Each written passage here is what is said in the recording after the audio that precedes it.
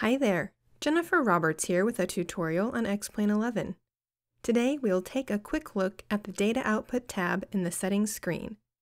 This video was recorded in X-Plane 1135R1.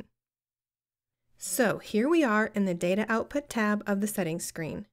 This screen has a lot of handy options that can help you troubleshoot problems such as performance or joystick response. Data from these fields can also be incredibly helpful if you ever need to submit a bug report. There are over 100 options you can turn on here, so we won't go over each one individually.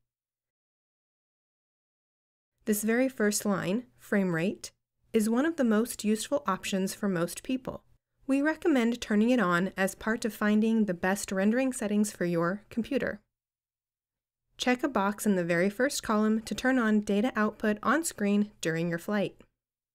Checking the box in the next column, Data Graph Window, will output the framerate info to an in-sim graph. This graph is displayed by going to the Developer menu, Show Data Output Graph. There are some options you can play with in this graph window as well, such as increasing the amount of time shown in order to get a more holistic view.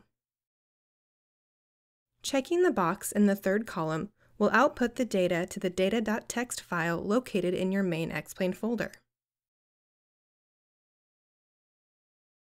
The final column turns on data output over your network via UDP. This option may be useful to custom cockpit builders or for other more technical uses. To use this option, you'll need to first configure the network configuration section over here on the right. And finally, in the section just above that, you can control the output rates for the graph, UDP, and disk writing. On the DataRef Read/Write tab, you can select any data ref for output from or reading into the SIM to or from either a networked computer by UDP or a COM port. Here again, you'll need to set up the networked computer info on the right side of the screen. So that's how to use the data output section of the settings screen in X-Plane 11. If you want even more information on data input and output, check out the document Exchanging Data with X-Plane in the Instructions folder of your X-Plane install. Thanks for watching, and I'll see you next time.